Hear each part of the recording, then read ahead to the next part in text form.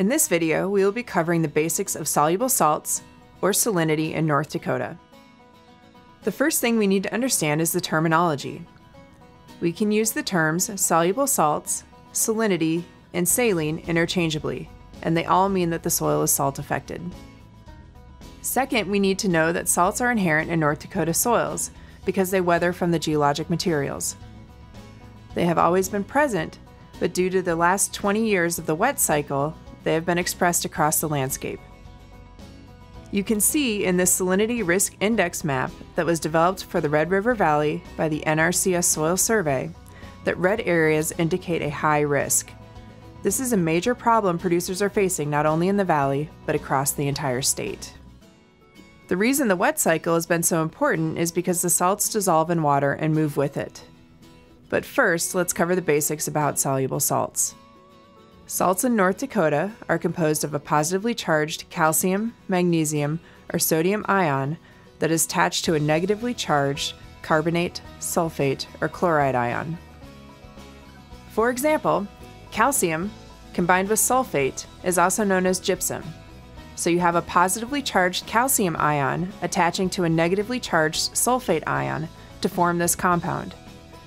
NaCl, which is table salt, is the positively charged sodium ion attaching to the negatively charged chloride ion.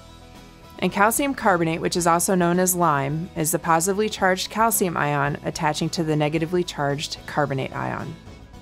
Each salt compound has a different level of solubility. Solubility is key for understanding issues with salinity. Carbonate-based salts, such as lime, are relatively insoluble compared to other salts like gypsum, which are sulfate-based, and chloride salts like table salt. These easily dissolve in water. Here's a demonstration of how this works. When 2 grams, or the weight of a penny, of calcium carbonate is placed in 500 milliliters of water, it does not dissolve. On the other, with calcium sulfate or gypsum, it partially dissolves. Calcium chloride fully dissolves and therefore is the most soluble. It is the soluble salts that fully or partially dissolve in water that are contributing to salinity. Here are some examples of what we're seeing on the ground. Saline soils may have a white crusted surface or scabby appearance, with reduced vegetation growth.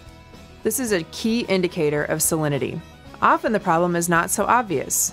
The soil surface may appear healthy even when the salts are present in the rooting zone. This is what we call ghost salinity, and it's absolutely essential to actively manage for salinity at this point, before the salts reach the surface and cause that white crust.